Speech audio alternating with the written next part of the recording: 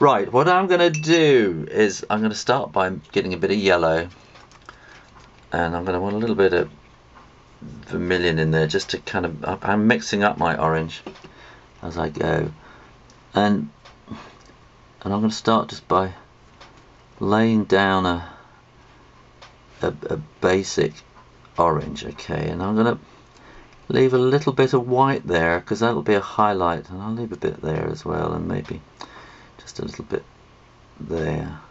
I might paint those in later. I'm making it up as I go along.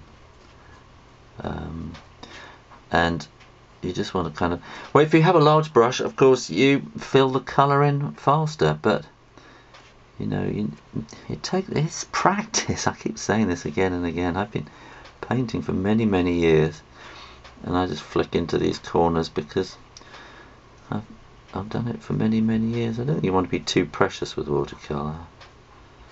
I know people think that watercolour is just for children, but it's not. You know, watercolour is a really hard medium.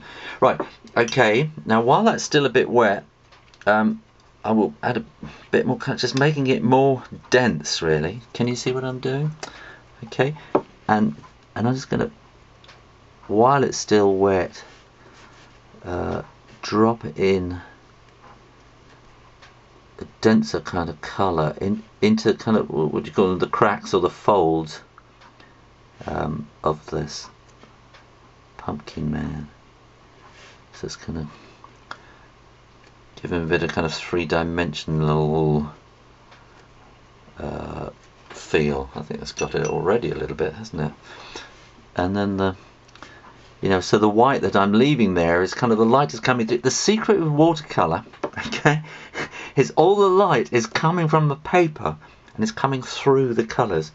So you're laying down a glaze of colours on the top, and the light has to come through. So if you have got a set of watercolours of any description and you've got black in it, throw it out immediately, because as soon as you stick black in with watercolours, it gets really messy. Watercolours like to be really light and fresh, and if you can keep them like that, then that's brilliant. And if you're going to do any dark colours, do them right at the end. You can throw your white out usually as well, because you want to use the paper as the white, and that just makes it look more natural somehow.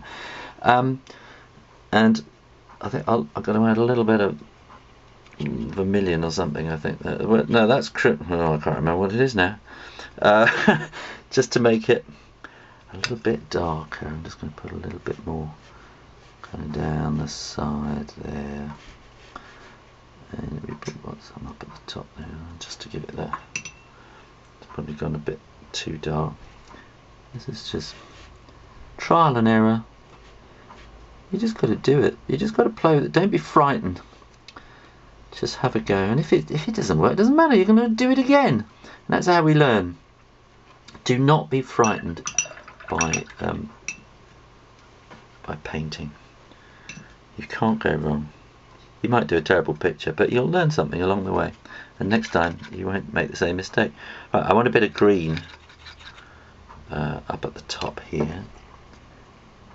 It's going to be a kind of a greeny, messy kind of thing. Now similarly, all these are going to be green. I think I'm going to want them to be a bit brighter, so I'm going to get a bit more green. I'm really messing up my yellow there, aren't I? And trail it all the way around.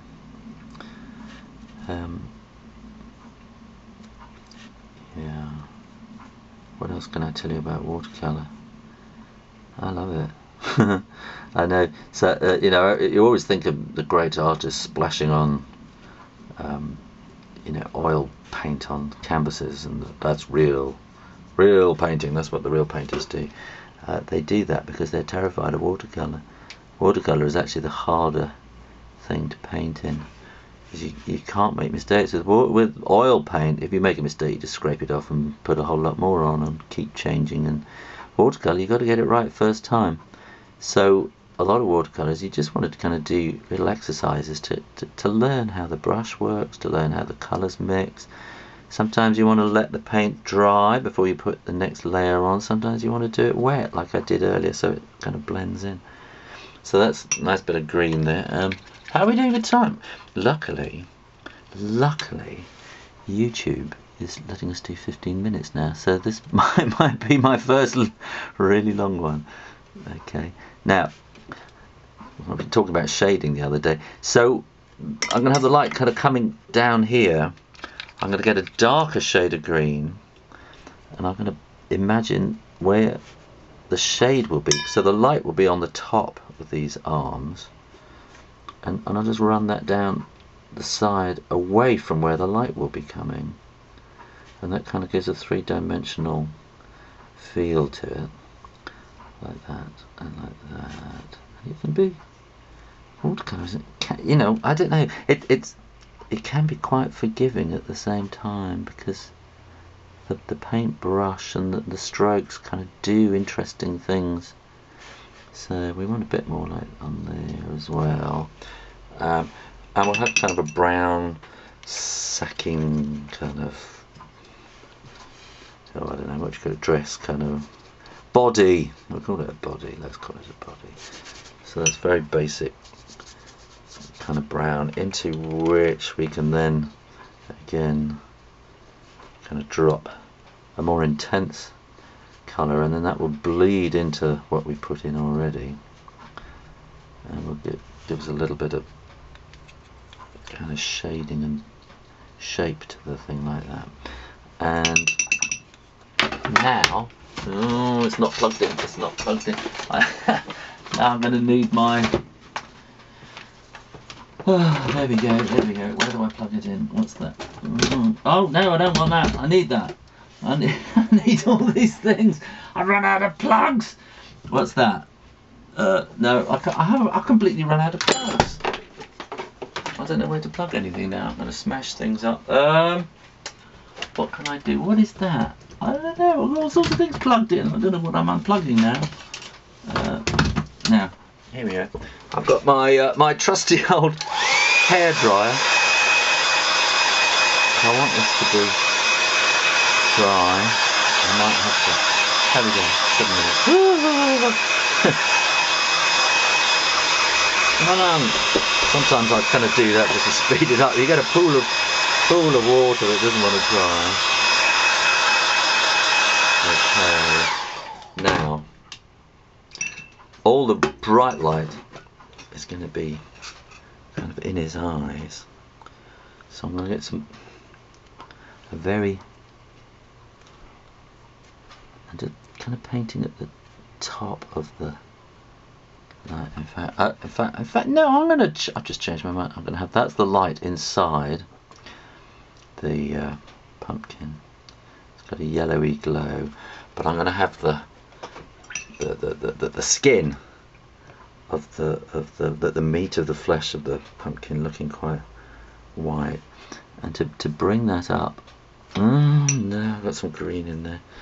I'm just going to kind of make it darker around the eyes like that, and I'm maybe kind of just going to spot it to give it a bit of texture, make it a bit spotty, and then by putting something darker around where it's white, then that'll make that look even brighter, like that.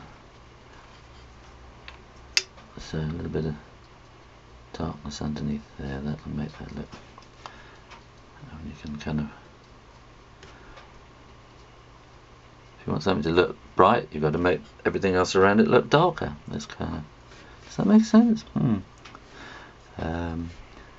then keep kind of shading those bits. A little bit of, no, my camera's just switched off. Maybe I only have a certain amount of time, I don't know. Right, now there's going to be shadows here, so I'm going to put darker bits. I'm not using black, I'm using a kind of a dark charcoaly, bluey grey kind of colour. And that will just give you, it kind of makes the top go over the underneath, if you know what I mean. Does that look about right? Yeah. And then that's a bit of shading there, and then also we're going to want a bit of shading underneath here, because the light will be, you know, coming there. So does that make sense like that? Okay, what I'm now going to do, I'm going to speed up and I'm going to paint all around it, and that will kind of bring it to life. Okay, I'm going to switch off. We'll mix up a good load of background colour. There's no black in this at all. Black makes it look really dirty. Before you start, and can you see in the loops you get a good kind of blob of water there? Well, dry your brush and you just kind of sip the excess liquid off, and that you know, keeps the shades even. Otherwise it all gets a bit too dark in those loopy bits. And the background then kind of brings the whole picture forward and starts to bring the pumpkin head alive. Mwahaha. There we go. Right, well, I made all sorts of mistakes there. I'll probably have put a commentary over the top. I don't know afterwards. How do we just make this? I think if I did it again, I would have left this bit yellow-white, I think, and done it the other way around. But that's the way it goes. And we can just kind of add a little bit of extra dimension with some darker bits there. And I seem to have lost some of the shading around there as well, don't I, like that? And you could kind of, just to make it look a bit more creepy, you could just kind of go around, hang on, kind of go around the edges and kind of echo the shape, as if it's kind of a shadow up against the wall, like that, and just kind of echo the shape like that. And then you want to do that bit there, so that'll be kind of going like that, kind of something like that. Oh, I'm rushing it, aren't I? Hang on. So always kind of on the top, because you want to have kind of a light coming up to make him look spooky, which is what I should have thought of before.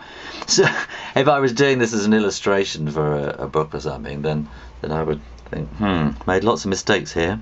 But I've learned various things, and I've made little notes, and I will go off and I would paint it again, exactly how I wanted it to be. So I think that's it.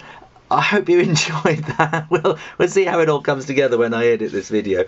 Let me know if you enjoyed that, and if you need to know more things.